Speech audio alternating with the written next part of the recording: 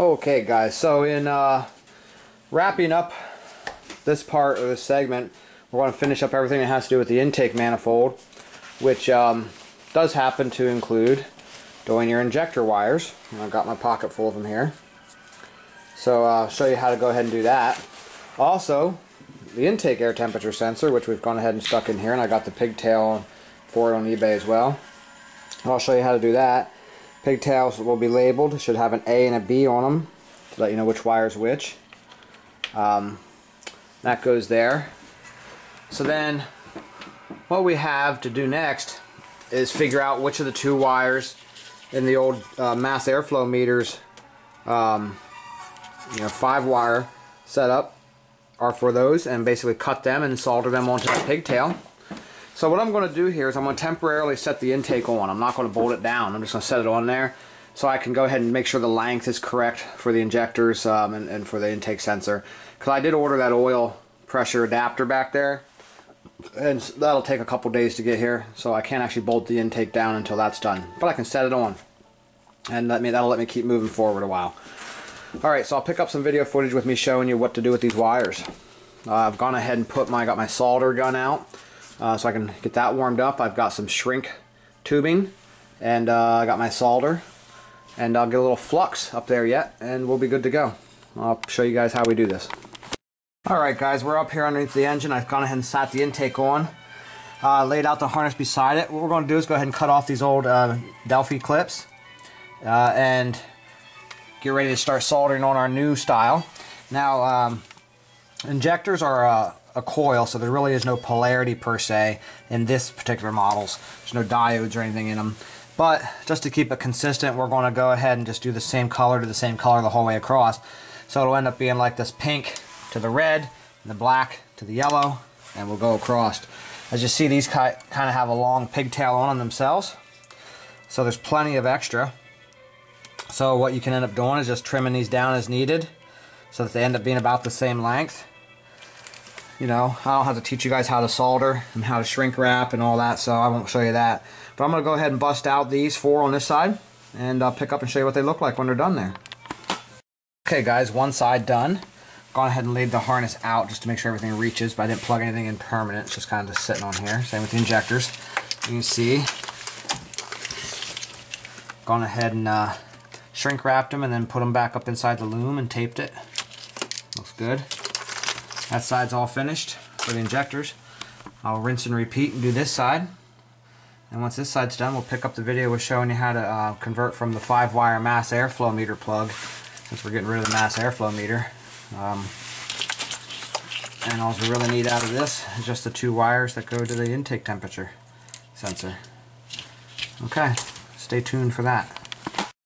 Okay guys, I got all of the pigtails done for the injectors. Now I'm going to show you how to go ahead and hook up your IAT sensor. Remember I showed you on the IAT sensor it's labeled A and B. Well, when you hold the mass airflow meter switch towards you like this, A will be over here. So this is A and this is B. It's this blackish one, this dark one. I believe it's a I believe it's technically a black color, yeah. And then we got a tan. So that'll be A and B. You simply connect A and B to A and B on your pigtail that you bought, regardless of the color on that. The one I bought was brown and purple. And then these other 3 wires are for the mass airflow meter only, and since they're not getting used, I'm actually going to cut them off too, back in deeper, and just let them kind of nestle back in this loom. And I'll go ahead and solder up the IAT sensor to these 2, and that'll be done. And then our harness conversion parts of our harness will be finished.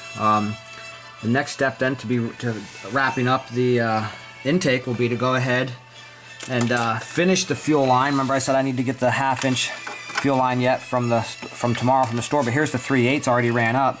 I can cut this off, put the barb in there with the 6AN line, and go ahead and hook the return up, and the return will be finished, other than fastening it up underneath the vehicle better when I get some more zip ties.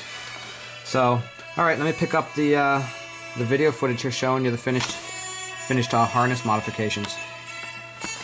Alright, so IAT sensor pigtail's done. Gone ahead and just extended it out like that. That'll plug right in here now into the top of the intake, just like this. Mass airflow meter's deleted. Now we're on what's called a speed density setup. No mass airflow meter. So the pigtails are all done over here for the injectors and laid out. One thing that we still have to do yet, and it really depends on how you guys are going to do it, is back here we have a MAP sensor plug. If you plan on going with like the brick style GM 3-bar MAP sensor, you will have to go ahead and cut that off and solder on your pigtail accordingly. I'm going to try something a little different with this setup and see if I can get it to work. I've got a 3-bar MAP sensor off of a ZR1 Corvette, and while I can't put it into the intake because this intake obviously don't have any fitting for it, I can slip a piece of vacuum hose on it and just use it like the normal old brick style. But I believe it'll plug right into this. I'm going to grab it here in a little while and test it, but I think it'll plug right into the factory plug. Okay, so next thing for me to do is go ahead and tighten down. I didn't tighten these down yet for the fittings, and I'm going to go ahead and cut and set up the return there while I have the intake on, so that hose is the proper length and finished. And then, I think the next step for me is going to be to go ahead and put the spark plugs in and put the manifolds back on. But that, of course, is an entirely different segment. We're just about finished with this one. Just have to get some hose tomorrow and some clamps and the harness slash intake slash finishing up fuel system, injectors, and cam swap, and all that stuff. We're caught up on that. So next step now is going to be to finish up the 3/8 fuel line here, and starting to run out of things to do today yet until I get some more pieces. Alright guys, so here's the factory plug, and I want to tell you what they basically do here. This would be considered A, this would be considered B, and this would be considered C. It's orange with black, light green, and gray.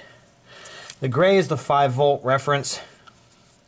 The light green is, of course, is the MAP signal, and then the orange, they call it a couple of different things, but it's basically the ground. So when you're looking at your GM 3-bar, it's going to go A, B, C across like that.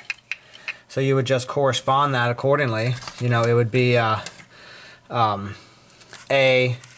would be the orange, B would be the green, and gray would be C. And of course, if your pigtail's colored, you can match that. Mine is not.